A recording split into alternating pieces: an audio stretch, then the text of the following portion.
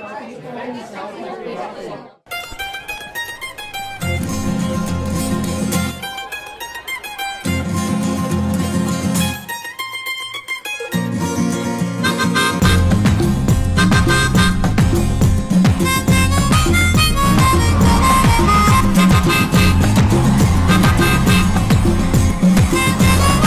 I'm Parvatii Nair.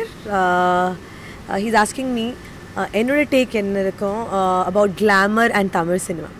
See, glamour அந்த வேர்டே எல்லா definition ரொம்ப டிஃப்ரெண்ட்டாக இருக்கும் எல்லாருக்கும். I don't think எனக்கு glamour is something beautiful, ஒரு சூட் ஆகுத மாதிரி ட்ரெஸ்ஸிங் டிஃப்ரெண்ட்டாக இருக்கும், அழகாக இருக்கும், கலர்ஃபுல்லாக இருக்கும். According to me that is glamour.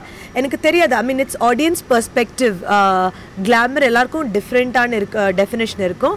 But definitely I feel dressing பற்றி சொல்லியா தமிழ் இண்டஸ்ட்ரியில் ஐ திங்க் யாருக்கு என்ன சூட் ஆகுது அது ரொம்ப டிஃப்ரெண்ட்டாக இருக்கும். இப்போ எனக்கு எந்த ட்ரெஸ் சூட் ஆகுது, மேபி வேறு ஒரு ஆக்ட்ரஸ்க்கு வேறு டிஃப்ரெண்ட் ட்ரெஸ் சூட் ஆகும், எனக்கு ஒரு ட்ரெஸ் சூட் ஆகாது. ஸோ எனக்கு என்ன சூட் ஆகுது அது கரெக்டாக ப்ரெசென்ட் பண்ணுறது is beautiful and glamorous according to me. That's my own definition. So that is my take.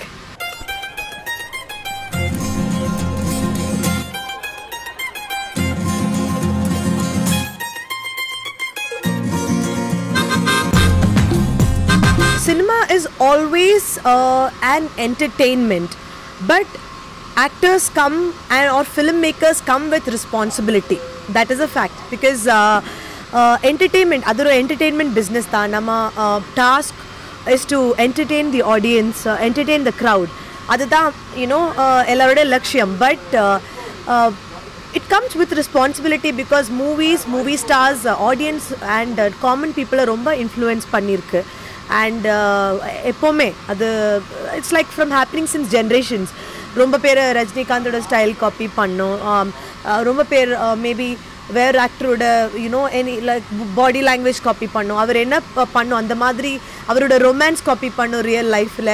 அப்போது கொஞ்சம் ரியலிஸ்டிக் ஆர் கொஞ்சம் ரெஸ்பான்சிபிளாக இருக்கணும் other actor R டைரக்டரோட responsibility. Because நம்ம கொஞ்சம் misuse R misdirect youngsters are audience பண்ணி அது கொஞ்சம் தப்பாக இருக்கும். பிகாஸ் எல்லா ஆடியன்ஸும் என்டர்டெயின்மெண்ட்டாக மட்டும் பார்க்க மாட்டேன். எல்லோரும் சம் பீப்புள் அவ்வளோ இன்ஃப்ளூயன்ஸ் ஆகி அந்த மாதிரியே பண்ணணும், எனக்கு அந்த ஹீரோ மாதிரி ஆகணும், அந்த ஹீரோயின் மாதிரி ஆகணும், அந்த மாதிரி ரொமான்ஸ் என்னோடய லைஃப்பில் இருக்கணும். பட் மேபி அந்த மாதிரி ஒரு ரொமான்ஸ் லைஃப்லே உலகத்திலே இருக்காது, அது கொஞ்சம் இமேஜினேஷன். அப்போது எல்லா ஆடியன்ஸ்க்கும் அந்த ஒரு இன்டெலிஜென்ஸ் ஆர் பவர் இருக்காது. எல்லாருக்குமே ஒரு டிஃப்ரெண்ட் லெவல் ஆஃப் இன்டெலிஜென்ஸ் நம்ம கம்யூனிட்டியில். ஸோ அதனால் ஒரு மூவி யூ ஆர் யூஏ அந்த மாதிரி சர்டிஃபிகேட் கொடுக்குது, அந்த செட் ஆஃப் ஆடியன்ஸ் பார்க்கக்கூடாது, அவருக்கு அது கரெக்டாக அவருக்கு இன்டர்பிரிட்டேஷன் கரெக்டாக இருக்காது. ஸோ அதுக்காக தான் இப்போ என்னோடய last movie it was UA, it was not you. அதுக்கு ரீசன்ஸ் இருக்குது, family audience R what ever, jokes எல்லாம் டிஃப்ரெண்ட் ரீதி தான். அப்போ ராங்காக இன்ஃப்ளூயன்ஸ் பண்ணுறது தப்பு சொல்ல முடியாது. பிகாஸ் மேபி ஃபிலிம் மேக்கரோட இன்டென்ஷன் ராங்காக இருக்காது, அவர் என்டர்டெயின்மெண்ட்காக கொஞ்சம் டைலாக்ஸ் ஆட் பண்ணும், கொஞ்சம் ஜோக்ஸ் ஆட் பண்ணும், ஆர் கொஞ்சம் ஆக்ஷன் சீக்வன்ஸ் ஆட் பண்ணும். பட் சம் பீப்புள் அது தெரியாமல் இல்லை அந்த மாதிரி நானும் ஜம்ப் பண்ணி நல்லாயிருக்கும், எல்லோரும் இம்ப்ரெஸ் ஆகும், அந்த மாதிரி திங்க் பண்ணிவிட்டு ராங்காக ரொம்ப எல்லாம் நடக்குது. அதனால கொஞ்சம் ஒரு ரெஸ்பான்சிபிலிட்டி கண்டிப்பாக இருக்குது.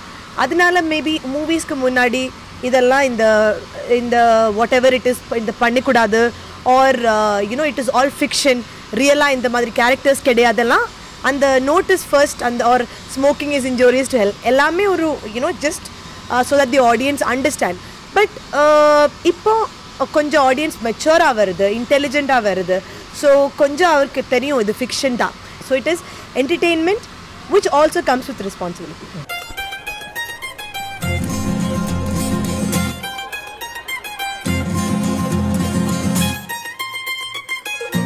Actually speaking, every moment was unforgettable acting with Tale. என்னன்னா எனக்கு அது உத்தம வில்லனுக்கு அப்புறம் maybe I can say second film in Tamil. இவர் என்னோட கரியர்லேயே அந்த time I was a new comer. அப்போ அந்த டைமில் அந்த மாதிரி ஒரு பெரிய ஸ்டார் கூட ஆக்ட் பண்ணுறது பெரிய விஷயம். பட் அது மட்டும் இல்லை, அந்த மாதிரி ஒரு கம்ஃபர்டபுள் என்வாயன்மெண்ட், பிகாஸ் எல்லா நியூ கமர்ஸ்க்கு ஒரு பயம் இருக்கும். ஓகே இந்த ஆக்டர் ஆர் இந்த டைரக்டர் எப்படி இருக்கும், ரொம்ப ஸ்ட்ரிக்டாக இருக்கும், மெச்சூராக இருக்கும், நம்ம எப்படி பிஹேவ் பண்ண தெரியாது, அந்த கன்ஃபியூஷன் ஒட்டுமே கிடையாது. அந்த செட்டில் அந்த மாதிரி ஒரு very confident, I was very confident, very free, because எல்லாரும் ரொம்ப ரியலான people. They were not artificial R they didn't have அந்த ஆட்டிடியூட். ஸோ அந்த comfortable ஃபீலிங்கே it was a great thing. And அந்த ஃபர்ஸ்ட் டே ஐ ஹேட் அந்த action sequence, அந்த 360-degree turn, அது எனக்கு ரொம்ப பயம் வந்தாச்சு. பட் எனக்கு அந்த டைமில் தான் ஓகே இது ரொம்ப த்ரில்லிங்கான ஒரு எக்ஸ்பீரியன்ஸ், பட் ஸ்டில் சேஃபாக இருக்கும், அந்த ஒரு கான்ஃபிடென்ஸ் அந்த ஒரு டீம் கொடுத்துருந்தேன். அண்ட் அது மட்டும் இல்லை, அஜித் சார் ரொம்ப அட்வைசஸ் லைக் ஒரு யங்ஸ்டருக்கு என்ன அட்வைசஸ் கொடுக்க முடியும், என்ன குட் ஃபார் தேர் ஃப்யூச்சர், அந்த மாதிரி ஒரு கன்சர்ன்ட் பர்சனாலிட்டி. ஸோ அதனால எனக்கும் அந்த மாதிரி he was telling me lot of positive things.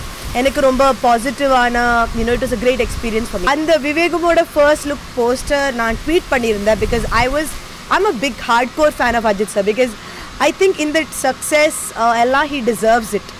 And his charm, his looks, ellame, he's a great personality, and I think he deserves all the success. So I'm a big fan, I'm always a supporter.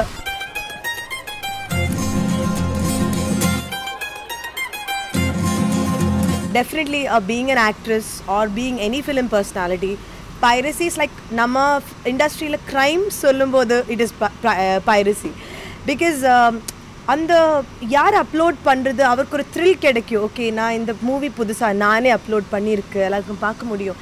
அது service கிடையாது, ஒரு சொசைட்டிக்கு ஒரு நல்ல இது கிடையாது. Because இவ்வளோ effort போட்டு ஒரு மூவி, எவ்வளோ ஃப்ளாப் மூவி இருந்தாலும், எவ்வளோ சின்ன பட்ஜெட் ஃபிலிம் இருந்தாலும், அது பிஹைண்ட் தட் ரொம்ப எஃபர்ட் இருக்குது. அது டெக்னீஷியன்ஸோட எஃபர்ட், ஆக்டர்ஸோட எஃபர்ட், எல்லோரும் க்ரூ யூனிட் மெம்பர்ஸோட எஃபர்ட். அவர் தூங்காமல் ரொம்ப ஹார்ட் ஒர்க் பண்ணிட்டு தான் ஒரு மூவி பண்ணுறது. அது எவ்வளோ ரிசல்ட் எப்படி இருந்தாலும் ரொம்ப this lot of effort, hard work, sweat, blood which கோஸ் இன். அப்போ அவ்வளோ எஃபர்ட் பண்ணி ஒரு மூவி தியேட்டர் ரிலீஸ் பண்ணிவிட்டு நல்லா பார்க்கணும், ஆடியன்ஸ் பார்க்கணும், ஹிட் ஆகணும், அதுதான் எல்லோரோட இன்டென்ஷன் இருக்குது.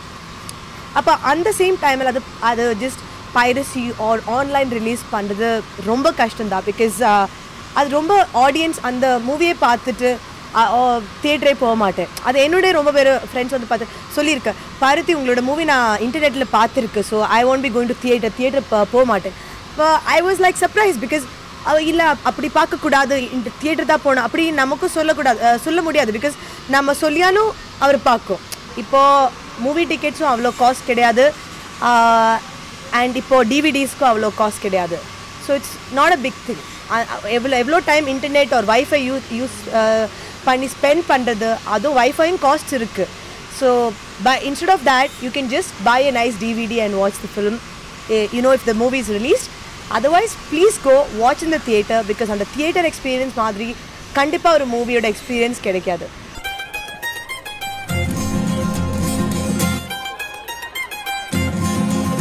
இப்போ like you all know, என்னோட லாஸ்ட் release was கோடிட்ட இடங்களை நெருப்புகா. In Tamil I'm still listening to scripts, because இந்த மாதிரி ஒரு ஸ்ட்ராங் ரோல் பண்ணிவிட்டு எனக்கு நார்மலான ஒரு ஃபிலிம் பண்ண முடியாது.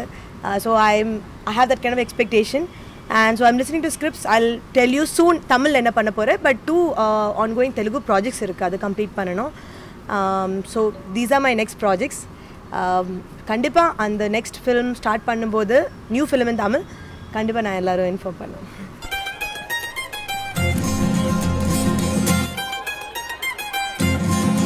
Hi viewers, I wish you all a great new year. இப்போதா புதுசு year ஸ்டார்ட் ஆயிருக்கு. I hope you have a blessed, great, happy new year.